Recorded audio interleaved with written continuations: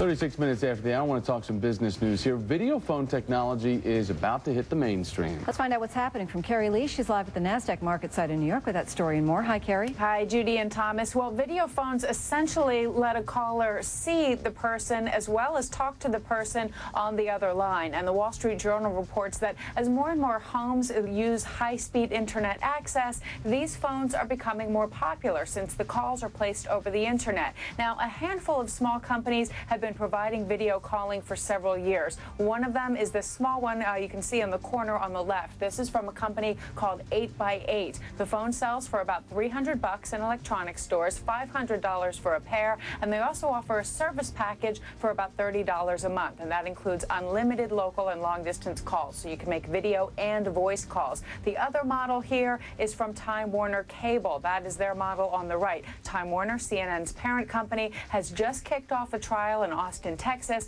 letting about 140,000 subscribers use the service there for free. And Time Warner expects a national rollout in the near future. Also, Motorola plans to launch a $700 version phone called the Ojo later this year. Now, that phone is going to be used only for video calls. And then finally, one other option is called the Videophone. And this is from a company called Vision, and that phone sells for about $600. So quite a few options here. But names like Motorola and Time Warner getting into this space means that probably they're going to step up the marketing and more people are going to be interested. Now, these internet calls appeal to consumers because they're typically a lot cheaper than the traditional landline calls. One caveat, however, for the services to work, both parties have to have fast internet connections and, in most cases, the same type of video phones. And Judy and Thomas, most of them also come with a little cover. If you want to cover up that camera hole, if it's too early in the morning for you to be seen, well, that's an option too.